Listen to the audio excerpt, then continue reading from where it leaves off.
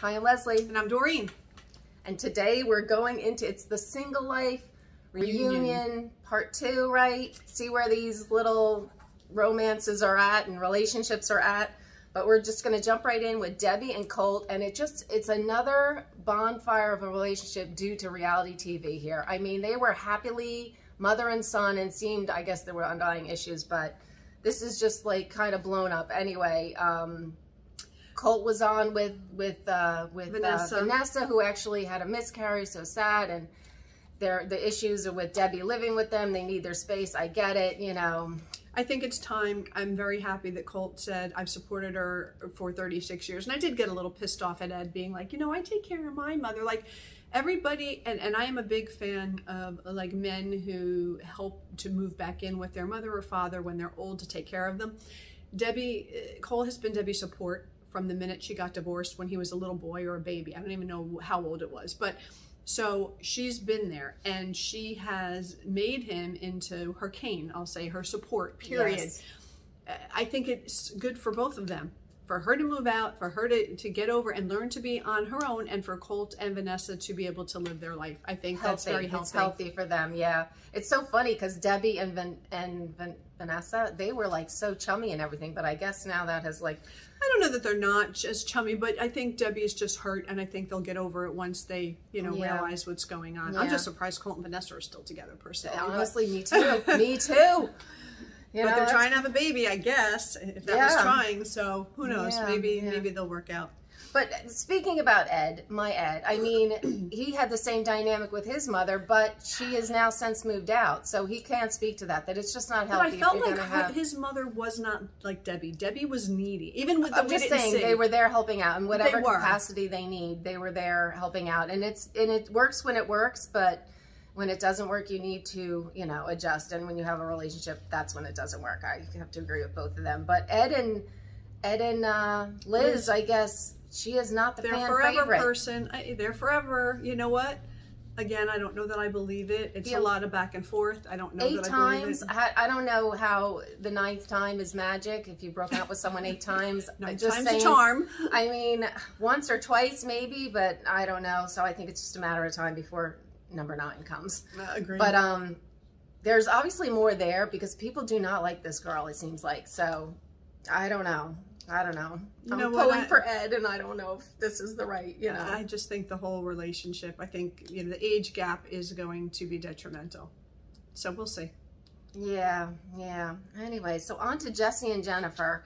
I think they're adorable. I'm sorry. I just think they're a great, adorable couple. No, I was like, you who protest too much. Every time they pan to them, it was like lovey-dovey kissing. It's like, it was too much. Who are you trying to convince here that you're a happy, loving couple? That like, was it was too just, much. To me, it was just, you're trying way too hard, and I am not buying it. So there's some other, I think they're both using each other for whatever they can get out of this. That's how I see that. I don't see a romance. I think you think they're adorable. I do not. I think what we're gonna see. I mean, I think they're both good looking and they match up really well.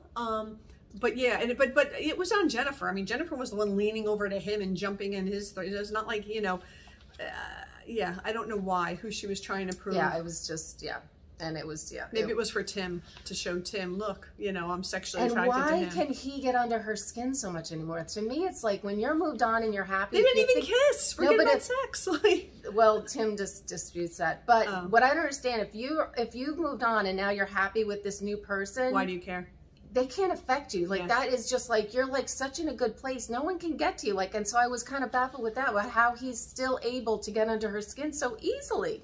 So that was very bizarre, which makes me think she's not as happy as she appears. Could be. I just thought the whole thing was smoke and mirrors. But anyway, on to another crying fool. We got Natalie. I can't. Natalie, with this, she looks great actually. For what it's worth, she looks pretty. Like she lost a little weight, and she looks beautiful. I don't understand why the thought of divorcing Michael was so detrimental. I think it has to do with her getting thrown back to the Ukraine and not being able to stay in America. Yeah, it seemed like there had to be more to. Is that her key to being here? Is that you know, I heard something or they said something. Now, I thought once you get married, it is the responsibility of the person who marries you. Stay here. They do. I mean, if she has her green card, maybe she doesn't have her green card yet, and so if they get divorced, I don't know. but there was a clip or something of her being like, then I can't stay. And I don't know, I mean, what was she doing? Just living her life thinking, and he was still supporting her. So was she just like, this is the best life ever? I think he gave her the insurance, but yeah, I didn't understand that. But it seems like all the other ones, they get divorced. Like, what's his name that was married to, he just went off on his way, I don't know. Whatever. Hopefully we'll see what all that crying was about. And then we have Sinjin.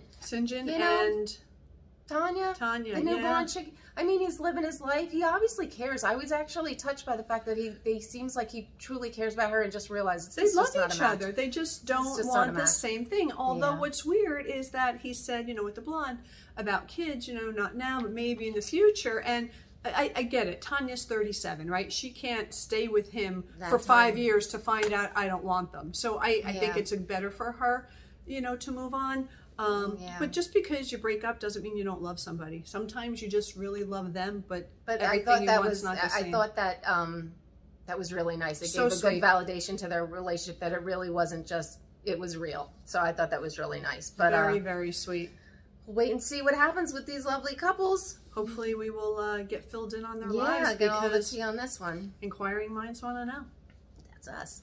Anyway, if you liked our recap, please subscribe and check the notification. And we will see you next time. Bye-bye. Bye.